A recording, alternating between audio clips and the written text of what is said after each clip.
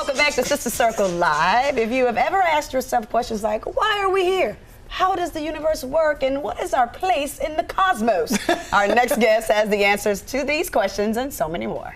I had the pleasure of sitting down with world-renowned astrophysicist and author Neil Degrasse Tyson. Just take a look. Mr. Tyson, thank you so much for being here. Thanks for having me. My first time on Sister Circle. Well, you're always welcome to Sister Circle. So you were recently on CBS this morning, and you addressed the allegations of sexual misconduct, and you talked about how this past year has changed you. Well, only that it was, you know, the investigations were completed, and all plans continued as they were before. So. What was different for me was realizing just over that time just how important friends were and family and even a fan base that was there. They provide sort of a buoyant force for you in times when you need it most. And so I think it bears reminding that it's almost too easy to take all that for granted from one day to the next. Well, speaking of taking things for granted, I mean, you're obviously a brilliant man. But when did you know that your brain just kind of operated differently than other people? Well, so those may be two different things, right? Often we think who's brilliant is who gets high grades in school. Right. I didn't really get high grades. I got kind of average grades.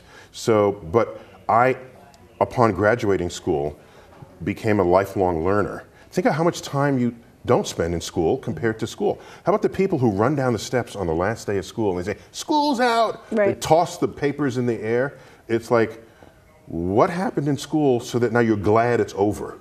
Wow. Right? There's something missing there. Your only job was to learn. Well, you know, you've been like the cool scientist. You know, you make watching it fun and making it, you know, something that you really want to see. Like you were talking about, you know, when you're finished with school, you throw all the papers in the air saying, okay, well, school's done, school's finished. But you make it something that you want to see. Because science is, science in particular is everywhere. Yes. And I think people don't realize this. And when I highlight for you, so I'll give you an example. There was I channel surfing and I hit the end of a football game and the score was tied. It was sudden death. And the kicker is kicking from like the 50-yard line.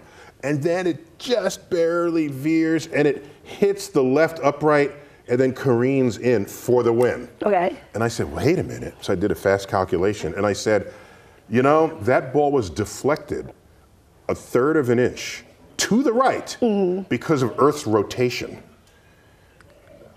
Earth's rotation helped them score that. And I posted this on social media. And then there were headlines that said, God helped the team. It became interesting local news. And all I did was clad science onto something people already cared about. Yeah. And so I think that's where the connection comes from and the valuation of saying, yeah, science is cool because it relates to my life. Right, right. Recently, we just saw you on Bill Maher, and you were talking about how the school system has failed us.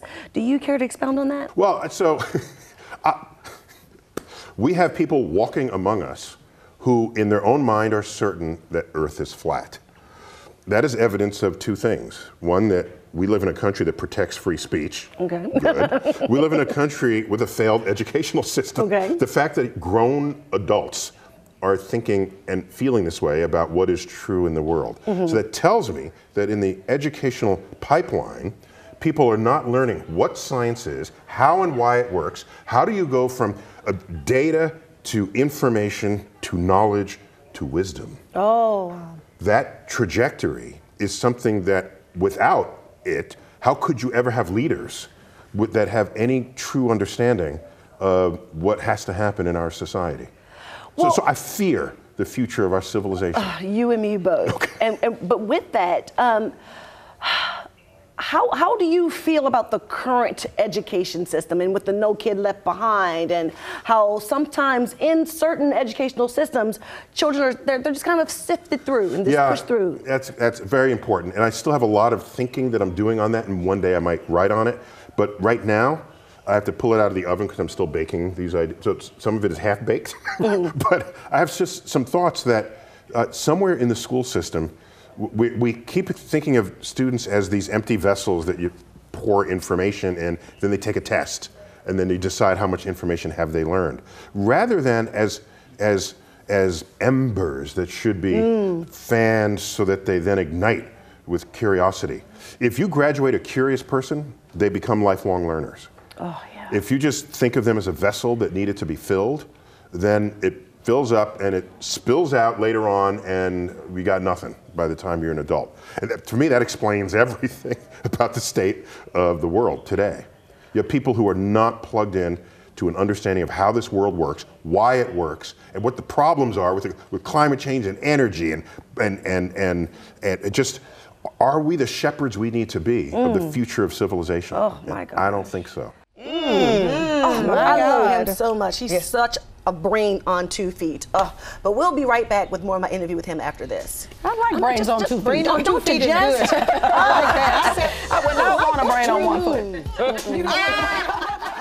We are back on Sister Circle Live, and now here's more of my interview with the incredibly smart and gifted Neil Degrasse Tyson. Yeah, so let's delve into your book. Oh, thank you. Okay, Yeah. it is called... Where'd you pull that out of? I mean, my God! Out of the thin air! Out of the thin air! Letters from an astrophysicist. Yes. Now, you've written a lot of books. Yeah. But this one seems a lot more personal. Yeah, it's completely personal. Yes. Oh my gosh. Letters from you, letters to you. To me and from Right. me, and letters that I just wrote. Well, one is to NASA. Not when I was a kid, but like last year I wrote it to NASA, because NASA and I were born the same week. Yeah. And I talked about how the 1960s, when NASA went to the moon, looked different to me. What do you mean? Because I saw the civil rights movement, and nobody going to the moon had anything near my skin color. Right, and so, right. so it's 2 Americas over that time. And so I just, in my letter to NASA, I just reminding NASA that not everything happened. The country was divided in a time when people thought it wasn't, Right. who were going to the moon. There's correspondence. There's 3 letters from people in prison. Really? Yes, yes. And there's another one of a man who's about to die. He just got a terminal diagnosis. And he wrote me to thank me for the videos that I had created that kept him going in retirement as a lifelong learner. Wow. So some are very moving for Right. me. I hope for the reader. There's a whole section on parenting where parents are asking, well, my kid shows this interest, but the kid is autistic. Right. And how do they navigate this? So it's very personal. When we ask all these questions, like what are your thoughts of God? What are your thoughts on the universe? What are the right questions we should be asking? No, sometimes we don't know the right question. Suppose someone said, gee, I wonder what kind of cheese the moon is made of. Okay, then you design all these experiments. Is it Roquefort? Is it cheddar? Is it thing? And he finds out in the end it's not made of any kind of cheese at all. Yeah. So just because you compose the question with verbs and nouns and a question mark in the end doesn't mean it's even the right question. And on the frontier of science, we don't always know. Right. And consider that the area, think of an area of a circle, as the body of knowledge we are accumulating, and on the other side is the unknown. As the area of our knowledge grows, so too does the perimeter of our ignorance. Yes. Thank you so much for being here. You have to come back. We have to talk more about the We didn't book. talk about aliens. We will have to have this conversation again, so you're definitely invite me welcome back. back. I wanna come back. We can continue on to have this conversation. All right. Everybody, Mr. Neil Degrasse Tyson. There's no one like him. I love him. I'm gonna put him in my pocket and take him home. Wow, great job, Trina. yeah. Yes. Gosh. What more did you learn, like what we didn't see from his mind? Well, one of the questions that I asked him was, what if everything we've always been taught to know, learn, understand, and believe is not true? Right. Oh, wow. That's a real question. It is. How do It you was- respond to that? Well, he said that there are no real wrong questions. He said we should question those things. But I mean, I kind of left unfulfilled because I wanted him to stay a little bit longer and he had Right. to go. Right. And I felt like he really wanted to answer that question for me, but really couldn't. Yeah, and maybe the answers are in his book. I want to know maybe- about aliens too. You want to know about, but you don't believe in that Did kind you of ask stuff. him about global warming? I asked him about so many things. It's like even more off camera. But you know, he said that our country is so vain that we probably already do know about aliens. He said we can't keep a secret. So you know, if you have look at the movies. Art imitates life. These people don't fool me down to these movies. They're giving us hints. Well, his book, Letters from an Astrophysicist, is available where all fine books are sold, and the conversation always continues on Sister Circle TV on all social media platforms. Great job, Trina. I want to know about global warming.